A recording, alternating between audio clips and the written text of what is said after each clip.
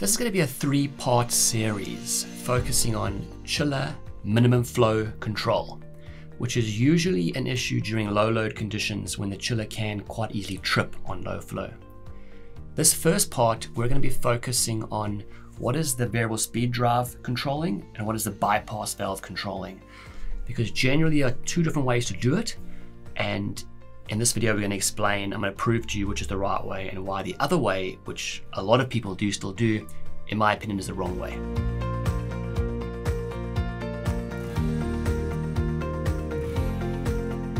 Now, today's video is specifically around primary only pumping chiller systems, because with primary secondary pumping systems, because you have the decoupler and the water can always get around, we don't have any problems like that. So if you're working on primary secondary systems, this is not relevant. The bypass valve that we have with primary secondary systems does something else. It's got nothing to do with chiller minimum flow control. Now, just to start off at the start of this video, the pump modulates to maintain system pressure, and the bypass valve modulates to maintain minimum flow through the chiller. It's not the other way around. A lot of people use the bypass valve to control system pressure, and they use the pump's variable speed drive to maintain the minimum flow through the evaporator, and that is not the right way to do it. Now, a lot of you will be sitting there now thinking, well, that's rubbish, because we've been using the bypass valve to control system pressure for 10 years. Like, I've seen it work 20 times. So the focus of this video really is going to be to prove to you why that doesn't work, and how, when it appears to work, why it's still not really working. So let's run through the two ways that it can work. So we'll start off with, in my opinion, the correct way, where the pump controls system pressure and the bypass valve controls minimum flow through the chiller.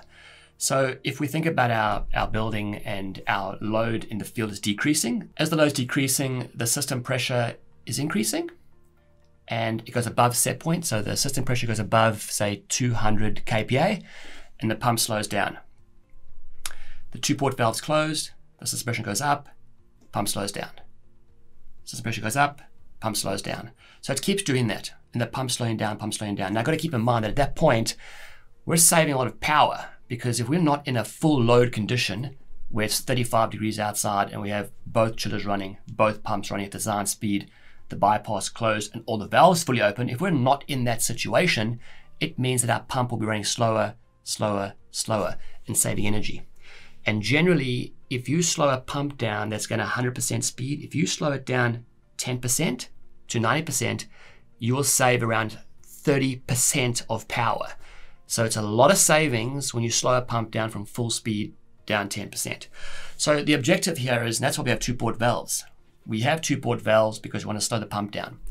So we slow the pump down, slow the pump down, slow the pump down, and the load's decreasing and it's decreasing, it's decreasing. And all those air handling units, their valves are, say, 30% open, 15%, 10% open. And eventually it gets to a point where the pump is slowed down to its minimum speed or around there, and the flow to the chiller is now starting to get quite low and it could trip. At that point, the bypass valve cracks open and more water comes around the circuit and more water goes to the chiller. So the bypass valve then opens, opens, opens, opens. So as our 2 ports, a few AHU valves have completely closed. Those ones are closed, those ones are closed. These ones are like 10% open. At that point, our pump's at minimum speed, sort of, and our bypass valve is just modulating the whole time, maintaining the minimum flow through the chiller. So that is, in my opinion, how it's supposed to work. Now let's run through the second scenario where the control is reversed, and let's see if we can try and work out why that doesn't work. So same scenario, we've got our cooling valves, they're all open out there, and the pump's looking at the minimum flow to the chiller, and the bypass valve is controlling system pressure. So as the load in the field starts to decrease, the system pressure goes up above the set point of 200 kPa, and the bypass opens to maintain the pressure. And the load drops and the valves close, the pressure goes up, the bypass valves close to maintain the system pressure. Now the first thing before we go anywhere is that we're opening the bypass straight away. Like, as soon as we aren't on design load, as soon as we aren't, then the valves start closing and the pressure starts going up, we're immediately opening the bypass valve. That's the first thing we're doing. And that is not a good idea for quite a few reasons. The first reason is it wastes energy because our pumps are pumping water out there that isn't required. and we're bypassing that background. The second thing is chillers don't particularly like to have cold water coming back to them. So that bypass valve opening is not a good idea. So let's keep going. So as the two ports are closing off and the system pressure is increasing, the bypass valve's opening. Now, our flow through the chiller is still good. We're not anywhere near tripping. Now I want to just stop for a minute there. I want you to park that thought. I want to talk about something else for a second. So I want to talk about how chill water systems are balanced. So what happens is when we're in a construction phase, we install the new chillers, the new pumps and everything. The first thing that happens is that the chiller commissioning technician comes to you and says, hey, like, please open up all the chiller valves fully. So you go on the BMS and you open up all the chiller valves fully. And then he goes along, and if he needs 2 chillers to run for the full load, he turns the 2 chillers off and he turns the 2 chiller primary pumps on. He turns the pumps on and he ramps them up. So we've got 2 pumps ramping up. And he closes the bypass valve fully, and all the valves are fully open. And then the chiller commissioning, or not, the mechanical commissioning tech runs around and makes sure that he's got the design flow rate through every single chill water coil. All the AHUs, all the fan cornets, all the chill beams, he runs around there and he measures the flow, and if it's too much, he closes it down. And as he's balancing it all out, so that the correct design flows at all the coils, he comes back and he adjusts the pump speed. So he gets to a point where it's completely balanced for a design day. So if it was 35 degrees Celsius outside and all the chiller valves were fully open, in theory, we'd have 24 degrees Celsius on the floors. It's a pure design day, and that considers all the heat loads and the zoning and everything. It's all balanced, perfect. So at that point, the mechanical commissioning check fills in his commissioning sheets. He's very excited about that. He's done his work, running out of time. Handover is probably like in 2 or 3 weeks. The consultant comes to site and witnesses it. The consultant goes out to a few of the air handling units and does a few spot checks. Do you have the right flow? Yes. Goes back to the chillers. Do you have the right flow to the chiller? Yes. The 2 chillers are good. The whole thing is balanced. At that point, it gets signed off. It all gets switched into auto, and now the BMS guys start their commissioning. The point that I'm really exaggerating here is that with chill water systems and hot water systems, actually all systems, we only really mechanically commission them and balance them in a design condition. We don't actually do any mechanical balancing or commissioning in low load conditions. So when you go into auto and you're controlling, everything's fine. But when you start to get to low load conditions, that's when problems start to occur. So let's just jump back to where we were before that. So we were sitting there, we had the 2 ports were closing off, the pressure was going up, the bypass was opening, the bypass was opening, the bypass was opening. At some point in real low load conditions, this is like, not summer, this is like a shoulder season day. It's quite cool outside. We've got really good economy cycle on the air handling units. This chill water is just topping up maybe the north facade of the glass where the sun is, here in the southern hemisphere. Or you've got some comms rooms or something like that. So it's a real low load condition. So what happens now is that flow to the chiller starts to drop. And let's say the minimum flow control is 10 liters per second. So if it goes below 10 liters per second, the pumps are going to speed up because the bypass valve is controlling system pressure and the chiller primary pump variable speed drive is controlling the flow to the chiller. So he says flow coming down, 15, 14, 13, 12, 11, 10.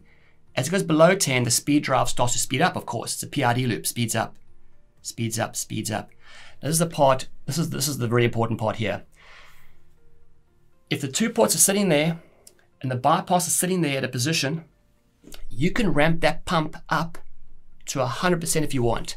It will not get more flow through the chiller. The pump will pump harder and harder and harder and harder, but the water has nowhere to go. The 2 ports have closed off and the bypass is sitting somewhere holding system pressure. It's at 200 kPa, that's correct. But the pump is pushing the water that has nowhere to go. It's just going up against there.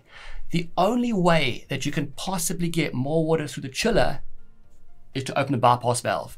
So you open the bypass valve and whoosh, a whole lot of water comes through and the chiller, the flow to the chiller increases and the pump slows down.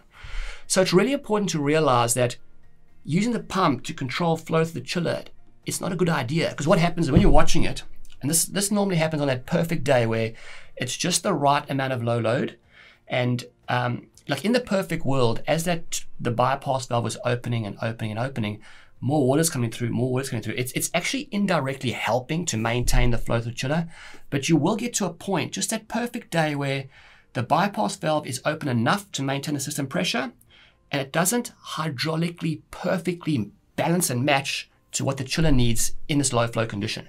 So what happens is you're sitting there and you'll see the flow drop 9 and the pump will speed up, 8 and the pump will speed up, this pump goes up, up, up, up, up, and the flow drops, the chiller trips.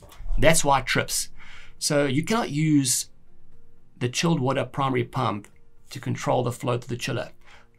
It doesn't work all the time. It'll work a lot of the time, because a lot of times you'll be lucky that the amount that you open the bypass just happens to be helping with the chiller. But it'll get to that little spot one day where it's just not quite right, where the relationship between the system pressure and the relationship with the flow through the chiller doesn't quite match on that day. Now, some of you hopefully I've convinced you. There'll still be some of you that are thinking, you know what, Bryce, that sort of makes sense, but I've seen this work 20 times in the last 10 years, and you would have seen it work. And let's run through a little scenario of why you may have seen it work. Other than the fact that normally it can actually work. What happens is, that day when the chiller trips and you're sitting there or someone's sitting there and the chiller's tripped, and the first thing we're gonna say is, okay, look, yeah, like, we just need to tune the loops. It just needs some tuning. We always say that. Now, there was a video before where we spoke about what does tuning mean. That was more energy efficiency type tuning, but this tuning is, traditional core tuning, PID loop tuning. But what I was going to say here is that we go there and we start tuning the loop. So we start playing with the PID parameters and we're trying to tune it, and it still can't get to control very well. It trips again and we can't get it to work. And I can tell you right now what happens most of the time, because this arrangement doesn't actually work. Like, you can try and tune that as best you can. It just mechanically and hydraulically, it's not going to work.